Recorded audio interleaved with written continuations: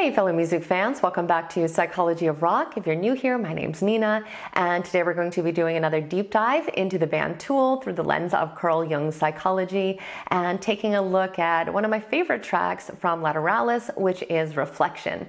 It's really kind of a haunting song. It's got emotional lyrics and very intricate melodies, and like most songs by Tool, I also think it is incredibly profound. I'll go ahead and link it down below just in case you haven't heard it, but I'm going to assume for now that you are at least somewhat familiar with the song. And I have to give the huge disclaimer that there are many different meanings that we can give to songs, and unless an artist tells us directly what they are trying to communicate, a lot is going to be up for interpretation. So keep in mind that this is only my personal analysis and that many Tool songs do tend to have multiple meanings. So that being said, I think that Reflection represents part of the journey that the protagonist is going through in the album Lateralus, if it is indeed from the perspective of the same person. Reflection appears more towards the end of the album, and at the beginning of the album and towards the middle, we see a lot of songs about inner struggles, spiritual growth and development, self-knowledge, and then finally, at least some hints of self-acceptance. By the time we get to the song Reflection, we see that the character is seemingly starting to embrace himself, but is now starting to struggle with his ego, and is also still separated from what Carl Jung referred to as the self. And I think if we look at these terms through the perspective of Jungian psychology, it does help to paint a picture of what the song is really discussing. So by ego, we're really talking about the conscious mind, the part of the psyche that is aware of itself and the world around it. The self, on the other hand, is the totality of our psyche, including our unconscious mind. Now, according to Jungian theory, it's the ego that is the center of our consciousness and is responsible for our sense of identity. It's through the ego that we experience the world and interact with other people.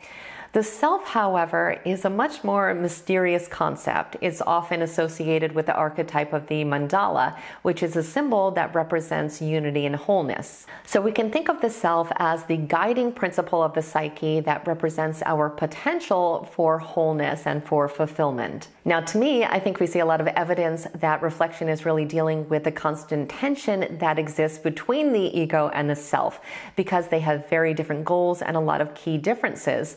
The goal of the ego is to satisfy our selfish needs and desires, whereas the goal of the self is to achieve balance, harmony, and integration. So if we look at Reflection, even from the first line of the song, we can see that he's talking about how he's in a dark place, that he feels empty. He describes himself as self-indulgent, defeated, and close to the end. It shows that this is something that he wants to change, that he wants to find peace and to finally heal from this egoic state.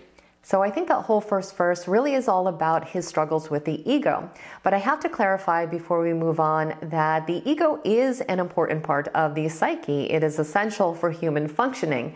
The problem, however, and I think the song really alludes to this, is that the ego can become inflated, and that can lead us to make very selfish and very destructive choices, which is why it's so important that we learn to balance the ego with the self. Now, I think the second verse is centered on the concept of the self, and he uses this metaphor of the moon to show that it's an illumination for him, or a form of guidance possibly given to him through the concept of the self that helps him to see his way out of the darkness. He can see he's in this oppressive place that his ego has led him into, and he starts questioning this ego and the person that it has led him to believe that he is. He actually says in the lyrics that the light is not his own. And I actually found a quote by Maynard talking about this verse and exactly what he meant by these words. He said, if you look at the cycles of the moon, it starts as a thin crescent and then gradually waxes until it becomes full.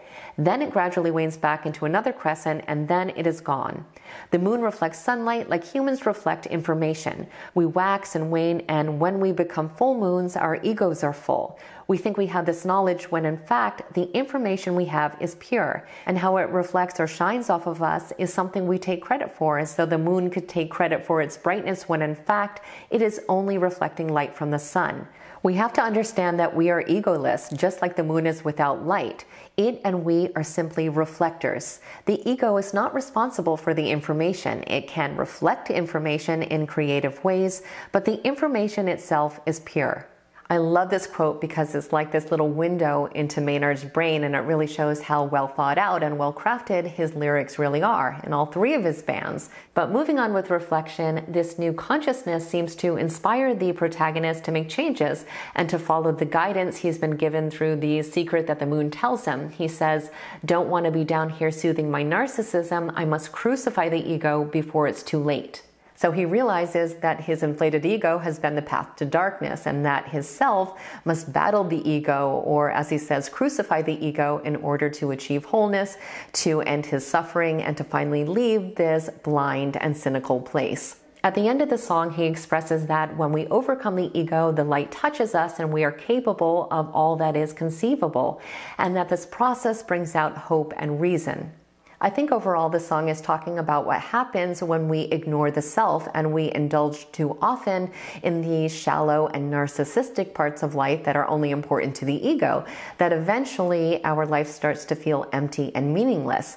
I think it also shows a path towards a different outcome, which is to balance the ego with the self. This is something that Carl Jung wrote about extensively. He believed that when we effectively achieve this, we are able to live our life in accordance with our true nature and purpose and experience a lot less suffering.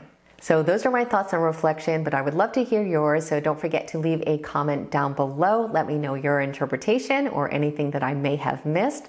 As always, I truly hope you enjoyed today's analysis, and I will see you next week.